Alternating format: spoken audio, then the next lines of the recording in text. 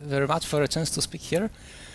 So the title of my talk is indeed Knots and Physics, and I know that the title of the conference is the Planck scale, so you might wonder if there is any connection between the Planck scale and knots. And I hope to tell you that there are some connections and to convince you that they are interesting. All I will be talking about is related to certain exactly solvable theories, which might serve as some models of some physical phenomena.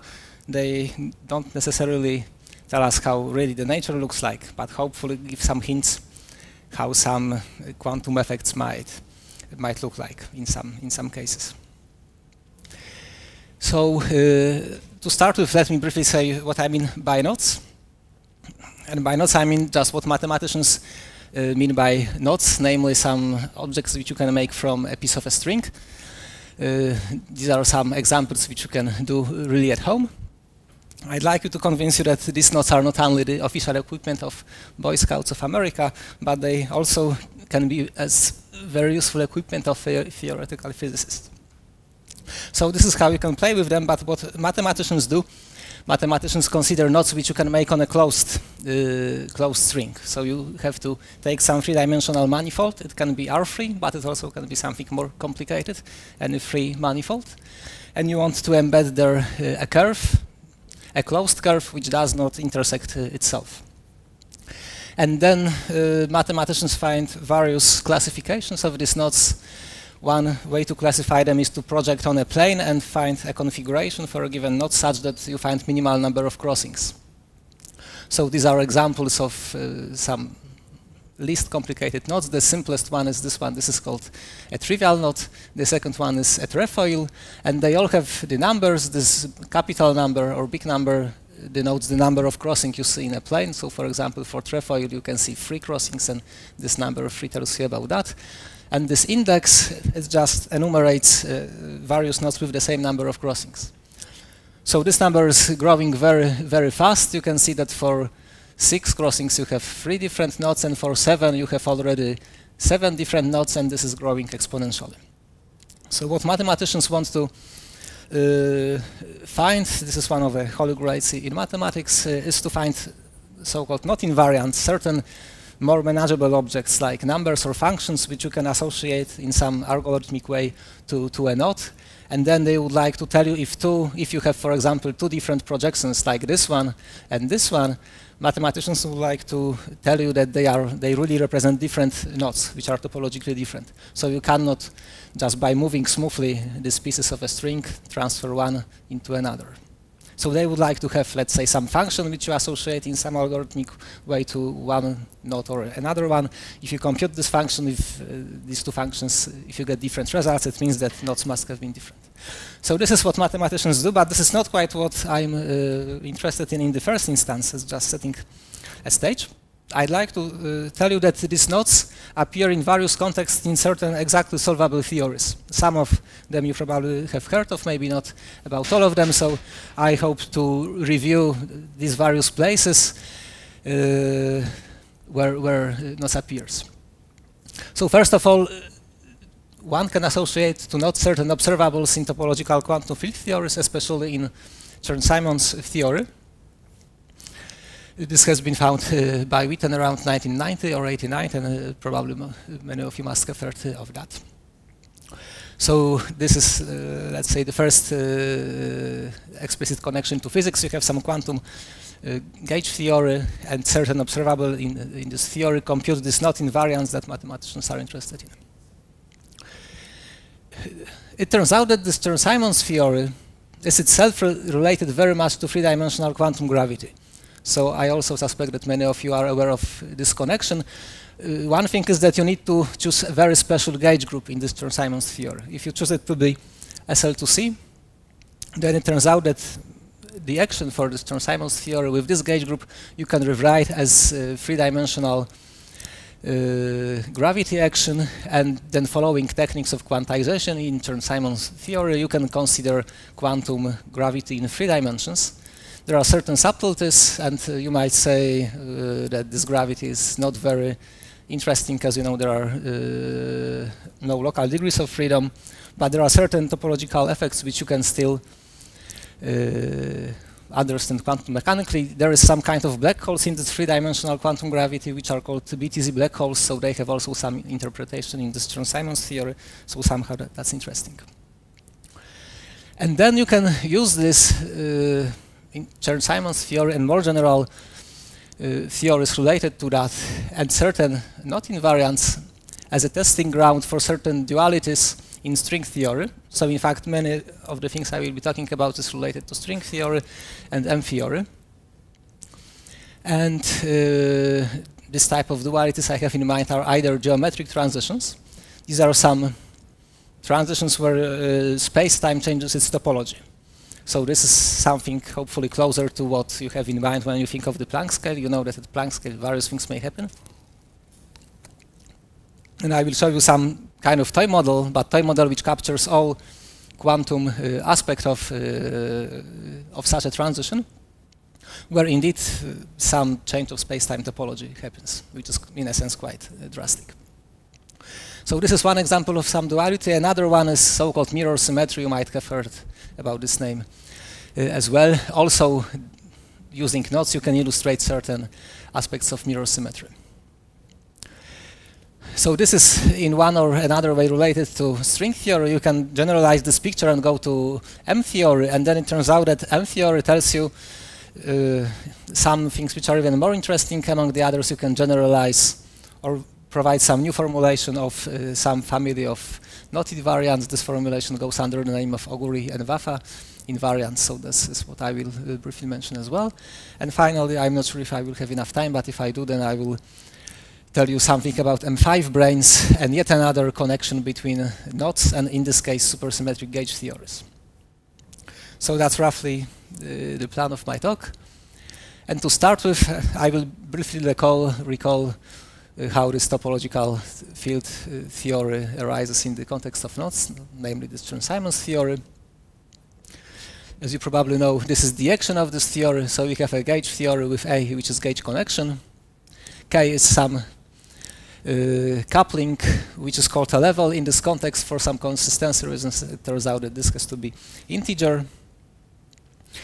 And then it turns out that there is an interesting class of observables in this theory, which are Wilson loops, which are traces, possibly in some representations of the exponent of the integral of this gauge connection along some curve. In particular, you can take this curve to be a closed curve, so it can represent some knot, like this one in this picture or any other one I had in the previous transparency. And on general grounds, you can argue that if you make this computation, the result should be topological invariant, because this action does not itself depend on the metric of this underlying space. It can also be shown that the integration measure in this path integral does not depend on a metric. So if you perform this computation, you get the result, which is, it turns out this is some knot invariant, which reproduces knot invariants known by mathematicians. In fact, in particular, there is a class of invariants which are called Humphrey polynomials, and this computation with some identification of parameters, which is given here.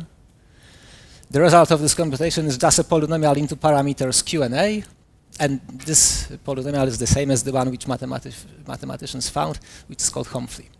So as you see, Q captures information about both K, which was this coupling, and also N, which is the rank of the gauge group. In fact, in most of what follows, I will restrict myself either to SUN or SLN gauge group. So that's also a bit surprising. If you make this complicated integral, the answer is just a polynomial in these special variables. And then A is just a nth power of Q. If you restrict this capital N rank of the gauge group to be 2, so if you consider SU2 theory, then you get a polynomial which is called Jones polynomial. This is a specialization of this Humphrey polynomial. And Jones got Fields Medal for this discovery, so that's an important object. And in fact, this is quite simple. Let me just give you an example, because that may look complicated, but if you compute this Jones polynomial, which is nothing like this Humphrey for n equal 2, and if you choose this representation are here to be just fundamental representation, let me denote this just in this way. So then you get something which is just a polynomial in Q. So this is just some simple polynomial for this particular knot, of course. For different knots you get different answers, but that's what you get ultimately. So it seems that quite heavy physical machinery is behind the scene, but at the end you get some simple expression. And so this is how this Chern-Simons theory knows about knots. I already mentioned, so I will not repeat that. I'll repeat very briefly that in this context, again, if you choose gauge group to be SL2C, you get some reformulation of three-dimensional quantum gravity, but it's not quite a direction I'm going to look at. I'd like to tell you more about how this picture, this Chern-Simons theory, can be embedded in string theory and how these geometric transitions look like. So it turns out that this Chern-Simons theory is a kind of effective theory of some version of string theory, which is called topological string theory, or sometimes it is called topological strings for brevity. And this topological string theory is well defined only if the underlying manifold is three-dimensional Calabi-Yau space, complex three-dimensional, or real six-dimensional with some conditions. And in particular, if you take this space to be of this form as a tangent bundle to some free manifold M, it turns out that this topological string theory reduces effectively just to Chern-Simons theory. If you take this M to be as free, then effectively the amplitudes in this version of topological string agree with Chern-Simons amplitudes and not invariant if you somehow engineer the knot that you'd like to consider. But you don't even need to consider a knot. I should stress that if you compute expectation, just vacuum expectation values in this Chern-Simons theory, if you compute this path integral even without insertion of this Wilson loop, you also get some result which turns out to be an invariant of a free manifold you are considering. So you also get invariants of those free manifolds from the string theory perspective. This is some cartoon picture of this manifold in case M is S3. You have some distinguished S3 and then some bundle over that. You may view this like that. And it turns out another name of this object is deformed conifold. It turns out that this is a certain deformation of certain complex manifold which has very simple equation in 4 complex variables, which looks like this. As such, this is singular, and the singularity is called a conifold. This is just in this picture. You can deform this singularity in one way by replacing it as 0 by some parameter which turns out to be a size of this S3. So this is one deformation. But there is also another deformation into another manifold, which is called resolve conifold. Formally, this is the following bundle, complex line bundle over P1. And this manifold has a non-trivial 2-cycle inside itself. So P1 is, roughly speaking, the same as S2. So you see that this is a kind of geometric transition which takes you between S3, some manifold which has non-trivial cycle which is S3, and another manifold which has non-trivial cycle which is S2. There is some singularity in the way. And you can consider what happens with string theory either in this picture or this picture. This is referred to, this process when you change this manifold to this one is referred to either as a conifold transition, because all these manifolds have conifold in their name, or geometric transition, as I said, or open-closed duality. This is so because here I should have stressed also in the beginning that, in fact, to have correspondence with Chern-Simons theory, you have to consider certain number of branes in this topological string theory, which have to cover this S3 part. So there are some three-dimensional branes, and you have open strings which can end on these branes. So in this, on this side, you have some version of open string theory. On this side, you don't have these branes anymore. In a way, these branes which are here are replaced by the size of this S2. So here we have just a theory of closed strings. And in fact, this duality is kind of toy model example of ADS-CFT correspondence. So probably you have heard of this correspondence as well. In general, this is difficult, and some things are known about that. People are working hard to understand that. But this is a kind of a toy model, like on a topological level. You have gauge theory on this side. As I said, this open topological string here, you can just reduce to Chern-Simons. So you have gauge theory, and here you have some version of closed topological string theory, and some amplitudes which you compute here turn out to be equal to amplitudes which you compute here. So this is like a non-trivial test that two different string theories, or gauge theory and string theory, are equivalent. And in this case, you can compute these amplitudes exactly. You can compute them, for example, in perturbative expansion, but you can do that to arbitrary order or to infinite order in expansion of the gauge coupling. You can also analyze some non-perturbative effects.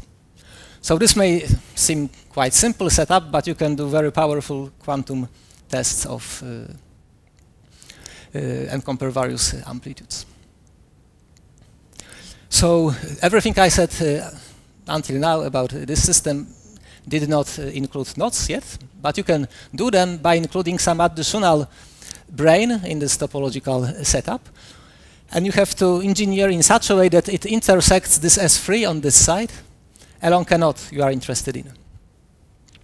And in that case, it turns out that, again, this open topological string amplitudes on this side reproduce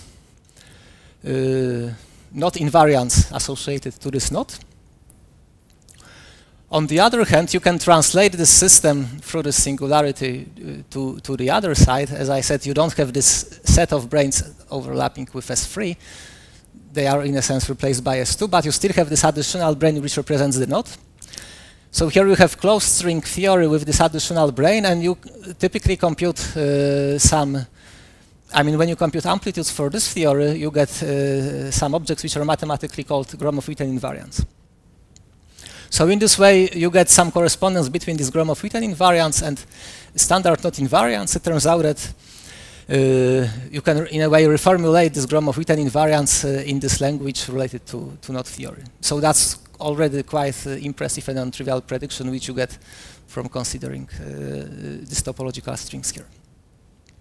And then you can generalize this setup to much more general class of manifolds which are called toric manifolds, complex toric manifolds. In a way, you may view them as being obtained. These are manifolds which may have many singularities or may arise from resolving many of singularities of this type, which are somehow glued together. So essentially, that's one message which I wanted to give, that using ideas from string theory, you can relate some objects in knot theory to some mathematical quantities such as Gromov-Witten invariants which have interpretation in closed string theory. And then going further, you can also generalize this setup to M theory. As you see, I'm quite general here. I'm not giving too much details. I'm just trying to give you some impression what people are working on, and that's why I'm quite schematic. But being schematic, let me very briefly review what M theory is. You must have seen this picture many times as well. You know that there are several types of 10-dimensional string theories, which have to be 10-dimensional for some consistency reasons. But in particular, one of these string theories is so-called type 2A string theory, which is characterized by certain coupling constant. Usually in string theory, you make perturbative calculations. So you assume that this coupling constant is small and you compute something order by order. But it turns out that if you consider what happens when this coupling is getting large, in that case, you in principle, you obtain some non-perturbative effects. And it turns out that this large coupling constant can be interpreted as an additional dimension, which is the 11th dimension of M theory. And then various objects which you find in string theory, in particular in this type 2A theory, like different D-branes, fundamental strings, those different D-branes, NS5 branes, which is yet another type of brane, and so on. They all come from two fundamental objects in M theory, or even one fundamental object, which is M2 brane. It has a partner, in some sense this is like an electric object, and it has a dual magnetic object which is called M5 brane. So in M theory you have just these two types of branes which are respectively 3 and 6 dimensional. If you reduce M theory to 10-dimensional theory, then depending how you make the reduction, for example from M2 branes you may get either fundamental strings, which are the strings which you consider in string theory, or the 2 branes. It depends on whether you compactify on a dimension which is a part of this M2 brane or it is not. So this is kind of a picture that people have in mind. And there is a big puzzle what is the theory, like effective theory on this M2 or M5 branes. You probably have heard of, if you have D branes, let's say more standard objects in string theory, then there is some effective theory which describes them, which is just supersymmetric Yang-Mills theory. So this is well known. In particular, in Yang-Mills, you consider, in SU and Yang-Mills, you consider matrices of size n by n, so you have roughly n squared degrees of freedom, which you can identify in some way in string theory. So this is known how to deal with D branes, but it is still, at least to some extent, it is still not quite known how to deal with M2 or M5 branes. In fact, there was a major breakthrough a few years ago, which goes under the name of Bagger, Gustafsson, Lambert theory, or ABJM theory, which is a theory found by this four gentlemen, Aharoni, Bergman, Jaferis, and Maldacena, who found what is the proper description of this parallel M2 5 branes. It was known that it cannot be Yang-Mills theory because, in particular, the number of degrees of freedom, which you have here, scales like n to power 3/2. And they found that essentially these M2 branes effectively are described by some version of Chern-Simons theory, but it has to be coupled. It has to contain also some matter fields and quite large number of supersymmetry. So this has been found a few years ago. However, this is still unknown how to effectively describe M5 branes. And this is one of the biggest puzzles, not even in string theory, but just as such. It is known that this M5 branes must be described by some 6-dimensional theory with superconformal symmetry. And this super has to do with supersymmetry. This is supersymmetry of type 2,0, whatever that means. It is known that when you compactify this 6-dimensional theory to 4 dimensions, you obtain n equal 4 Yang-Mills theory, which is also supersymmetric and has so-called S-duality. So this must somehow follow also from this theory. And also the number of degrees of freedom here is n cube. But still, it is the effective theory which describes this M5 branes is not known explicitly. Some properties of them are known, but one cannot, for example, write Lagrangian and tell you what that is. So something is known, something is not known, but still you can this M5 branes to get some predictions. And to do that, one thing you can do, you can embed this picture I had previously with these conifolds and just 6-dimensional manifold or this 3-dimensional Calabi-Yau manifold.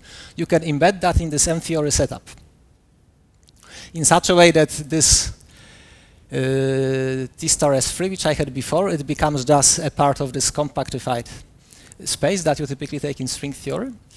Then you consider just R4, and if you want to have M theory 11 dimensions, you need to take also another dimension. Let's say that this is just a circle. So this original space-time I had was just this T star S3, but now I'm considering this setup where the space-time that one might say we are supposed to live is this R4. There are some additional dimensions. You take this M5 branes in such a way that 3 dimensions of 6-dimensional word volume of these branes are wrapped on this S3, and another 3 dimensions is just S1 times R2, which is a subspace of this R4. If you want to represent a knot, I told you before that you also need to take some additional brane in this setup, which has to intersect this S3 along a knot. So you take this additional M5 brane, which also wraps S1 times R2, and then there is this Lagrangian brane, which represents a given knot. And then you can reinterpret this geometric transition I mentioned before in this M-theory context, either in 10-dimensional superstrings or even in the full M-theory. And then some interesting things are found. First of all, these amplitudes, which were computed just by topological string, turn out to be amplitudes for a certain specific sector of the full superstring theory. If you would like to compactify the superstring theory just to this R4 space, you would find different fields. In particular, you would find gravity sector with gravitons and also graviphotons. And these topological amplitudes essentially are amplitudes which tell you how these graviphotons and gravitons, what are their scattering amplitudes. Also, if you take these branes to be heavy enough, you may engineer black holes, some types of so-called BPS or half BPS black holes. And these topological string amplitudes tell you about the entropy of these black holes. So you can compute entropy, even some corrections to this entropy. And you can, for example, see that they satisfy Bekenstein-Hawking law and find some corrections to that. But furthermore, if you leave this to M-theory, if you consider just this special sector where you have certain BPS states, then you can take a limit where you take this S1 to be large, compared to the size of this Calabi-Yau manifold, and then you can reinterpret everything in terms of counting of certain states which are propagating just on this circle. So this may sound, well, a bit non-concrete and abstract, but I will give you some explicit formulas which tell you, tell you what the outcome is. The point is that you can reinterpret some quantities you started with in terms of counting of some BPS states in the same theory. And this formula is some explicit formula which just tells you in detail what I told you in Word. You can start from the very beginning, so you can start from this Chern-Simons theory and then translate everything to this language. So on the left-hand side of this equation, you have expression which involves quantities which you find essentially in Chern-Simons theory, namely these Comfly polynomials which I started with. You construct some generating function of this. It turns out that you can rewrite it in this way. It may seem complicated, but what is crucial is that these functions f have, on general grounds, they must have the following form, and they are expressed by some numbers here which are integers, which is completely not obvious from Chern-Simons theory viewpoint, but if you translate all that to the same theory picture, it turns out that this just has to be so. So you can express this Chern-Simons quantities in terms of some new invariants which are certain integer invariants. This formula may look complicated, but you can also expand it. This V is like a generating parameter. You can expand it to any order in this V, and then you find effective formulas which relate these different Comfly polynomials with those functions f3, those functions f. So essentially, you get reformation of not invariant in terms of some degeneracies of BPS states in M theory, and you can do that. Very explicitly and find some results which are completely non-obvious when you would view them just from this Chern-Simons theory or not theory viewpoint. So to do that, you have to consider one more duality, which is a duality between this closed string theory. As I told you, this is closed string theory which computes certain Gromov-Witten invariants, and this so-called A-model topological string theory. You can use mirror symmetry and relate it to so-called B-model topological string theory. When you consider this mirror symmetry, you have to replace a given manifold which you consider by a so-called mirror manifold. So, of course, this mirror symmetry is known for many complicated manifolds, and people are trying to find most general one, classify this mirror manifolds, and so on. But in this case, I'm doing something very simple. In a sense, this is one of the simplest manifolds. It's just a resolution of this conical singularity. It has also some mirror manifold which is given by the following equation. This is equation in 4 complex variables u, v, x, and y. So because there are 4 complex variables with one equation, this is 3-dimensional manifold. It turns out that for some special choice of this polynomial a, you get mirror manifold to this one. If you consider more general toric manifolds here, then you get also more general polynomials a here. And in particular, if you start with a setup where you include this additional brain which encodes information about some knot. Then if you follow this chain of dualities, at the end, the string theory on this manifold also knows something about those knot invariants, and in particular there is some let's say quantum version of this object A here, which provides certain recursion relations for these complete polynomials which you might have started with.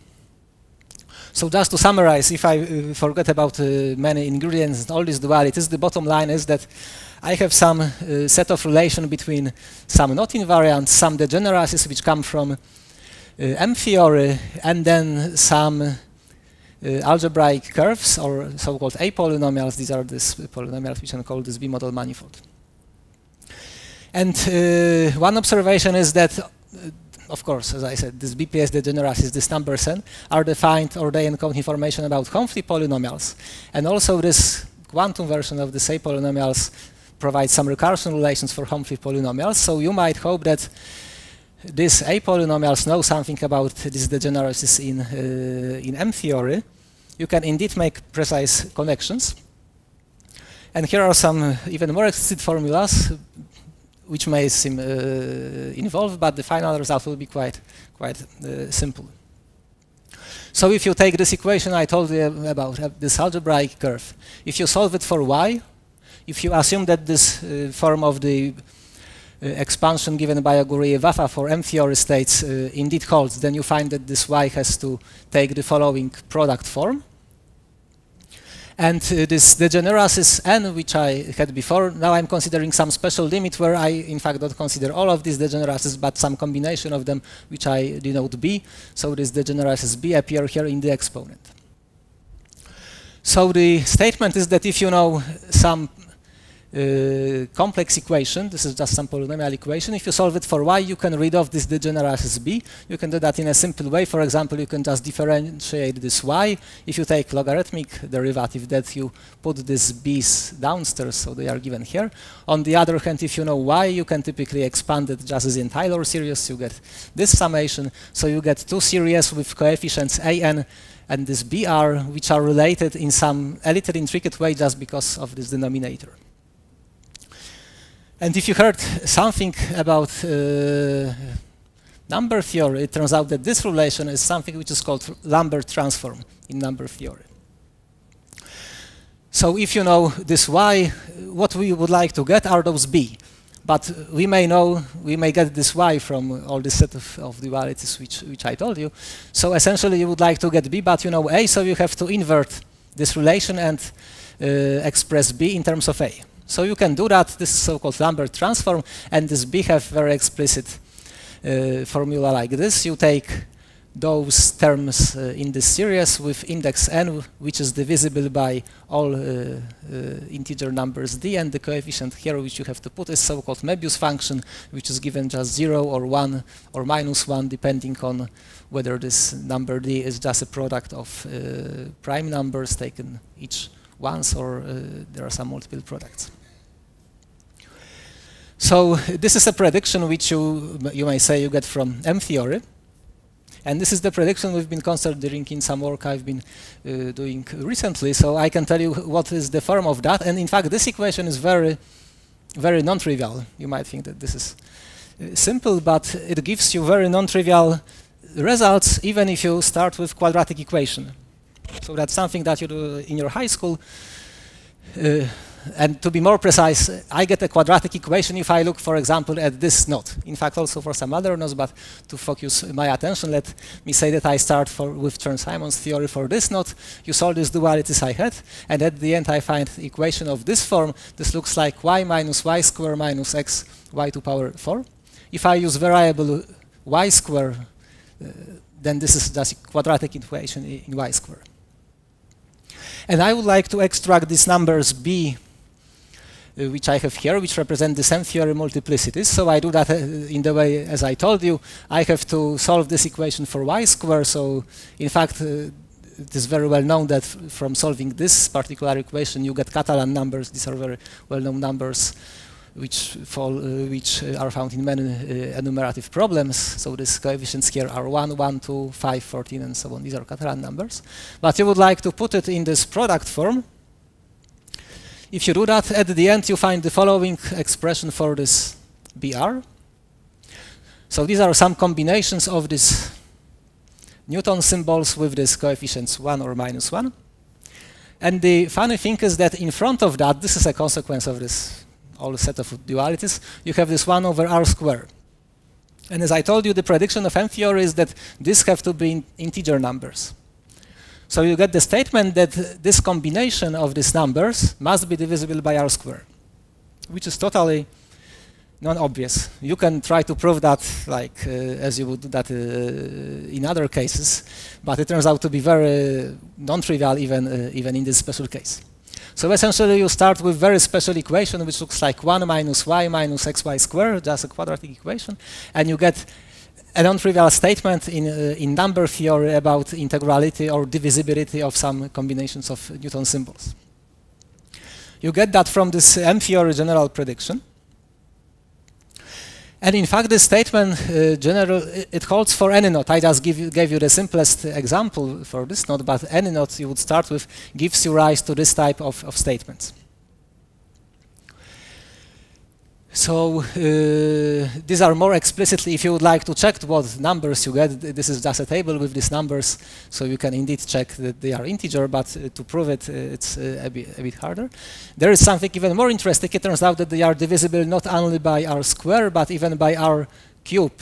So there is some, you can put additional factor of r up to a constant, which I put here 6 or 2. All these numbers br are also divisible by this additional r, which is also some property coming from this M theory. And I gave you, in a way, trivial example, but this example, this is the example which is a special limit of more general situation where you would start with SUN theory, which has the second parameter a.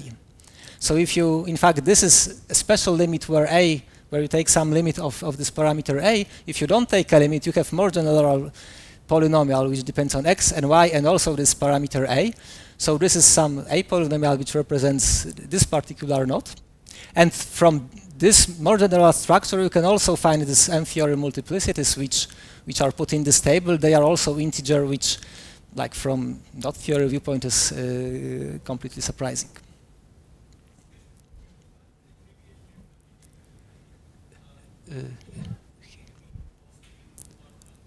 Positive, you say? Okay. Yes. No, in fact not, because more properly they represent something which is called, this is some generalization of Witten index. So they are counting the number of states, but in such a way, if you have bosonic degrees of freedom, you take them with plus sign. If you have, so they can be negative. So this is a difference between number of bosonic and fermionic degrees of freedom. That's why they, in fact, can be integer. So as you see, again, you get for any knot the prediction that some combination of numbers is divisible by r squared. So all of a sudden, like number theory statements pop out from considering dualities in M theory.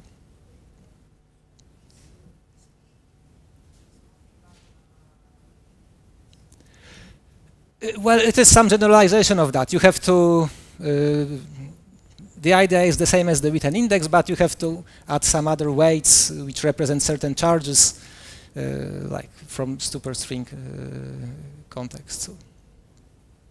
But essentially, that's a difference between positive and negative degrees of freedom. And well, of course, I don't have enough time to tell you all details. That's why I wanted to show you something which I hope sounds intricate and as it is is interesting, rather than telling all the details, which, well, that would not be possible to present more details in this time, because I'm already almost running out of my time. So just to tell you, the last part of my talk is related about yet another perspective of this M5 brains. I told you the effective theory of those is not known, but still you can tell something about their properties by considering certain compactifications. So one simple compactification is the one when you go from M theory to string theory. So from the viewpoint of M5 brane, you go from M5 branes to D4 branes. You know that effective theory on D4 branes is supersymmetric Young-Mills, and so essentially the statement is that if you compactify the 6-dimensional theory of several M5 branes, you get n equal 4 supersymmetric Young-Mills theory. So this has been known for, let's say, quite a long time. But it turns out that you can consider more general, when you compactify on one dimension, you get 5-dimensional Young-Mills. If you compactify on a torus, you get 4-dimensional Young-Mills, and then you have n equal 4 supersymmetry. But in 5 dimensions, from compactification on a circle, you also get Young-Mills. If you compactify to 4 dimensions, not on a torus, but on more general Riemann surface, you get more general class of supersymmetric theories in 4 dimensions, for which you can compute also some amplitudes or partition functions. In particular, there is a class of partition functions found by Nekrasov, so they are called Nekrasov partition functions. And it turns out that through this duality, or this is a consequence of this duality, is the fact that these Nekrasov partition functions essentially compute some quantities which associate in conformal field theory, so-called Whewell theory, to certain Riemann surface. Or more precisely, these quantities are called conformal blocks, and it turns out that these conformal blocks are essentially equivalent, or they are just equal to these Nekrasov partition functions. So these two directions of research have been conducted for the past, let's say, 20 years, completely independently, or maybe this has been, of course, longer, since the 80s, this Whewell theory and CFT. Nekrasov partition functions were derived more or less 10 or maybe 12 years ago, and like 5 years ago, people realized that, in fact, these two branches are the same. So now the question is how to relate that to knots, which is the title of my talk, and this 3-dimensional stuff. And in fact, this is possible. You can consider yet another compactification to 3 dimensions. In that case, instead of this Riemann surface, you can take some non-trivial 3-dimensional manifold. In particular, you can take this 3-dimensional manifold to be a complement of some knot. So on one hand, you compactify in this way, but on the other hand, if you compactify on this non-trivial 3 manifold, then you obtain effectively theory, let's say, in R3, which is some version of 3-dimensional supersymmetric gauge theory as well. And then you find a statement very similar to this statement. This is often referred to as the AGT conjecture, this relation between these two fields. So in 3 dimensions, when you compactify to 3 dimensions, you get analogous statement, namely certain amplitudes and quantities in this 3-dimensional gauge theory turn out to be the same as certain amplitudes associated to knots, because if you start with a 3 manifold which is not complement, then you get also amplitudes associated to knots. So in this slide, I essentially tell the same thing which I just said, but in a slightly more detail. So the detail is such that if you consider this knot complements, in particular if you choose a knot to be so-called hyperbolic knots, then these knot complements can be decomposed into so-called ideal tetrahedra. And as far as I know, these are the same or almost the same tetrahedra which are used in some contexts in loop quantum gravity. So it seems that is some kind of a common point between what I'm talking about and some people in the audience might be interested in. And then to get this 3 manifold, you have to glue certain number of this tetrahedra in some way. And you can also essentially find these amplitudes related to, let's say, Chern-Simons theory or to this amplitude by gluing this tetrahedra. And on the other hand, in this dual 3-dimensional picture, this tetrahedra translate to the matter fields which you have in this supersymmetric theory. So if you know how the decomposition of this 3 manifold into ideal tetrahedra looks like, you can like engineer or reconstruct the contents of this gauge theory in this dual setup, and then you can compute amplitudes on both sides, and you can check that they agree, or you can, from one side, if you know one side, you can deduce what is the theory on the other side. In particular, a part of the amplitude or a quantity which corresponds to this tetrahedron is so-called dilogarithm, And as I said, one of these tetrahedron corresponds to one chiral field. So if you compute effective superpotential, for example, in this gauge theory, then you see that this is composed of different dilogarithms, and from this structure you can deduce what is the matter content of this gauge theory. So to sum up, now you can use methods of supersymmetric quantum field theories, in particular in 3 dimensions, to study certain topological problems, or to study, in particular, well, topology of these 3 manifolds, and also properties of M5 branes, which were like basic starting point for this duality. And in fact, this set of dualities is much more general. I will not discuss this picture, just tell you that this is borrowed from the lecture by Greg Moore a couple of years ago. This S of G represents this theory of M5 branes, this 6-dimensional supersymmetric field theory, and then there are various other theories which turn out to be interconnected, in particular the AGT conjecture I mentioned. This is just mentioned here, and well, I don't have time to present that, but those different acronyms represent different things, like whatever 4-dimensional supersymmetric theories, homological not invariance, geometric Lagrange program, geometric representation theory, Liouville theory, and so on. So there is much research going on behind this picture.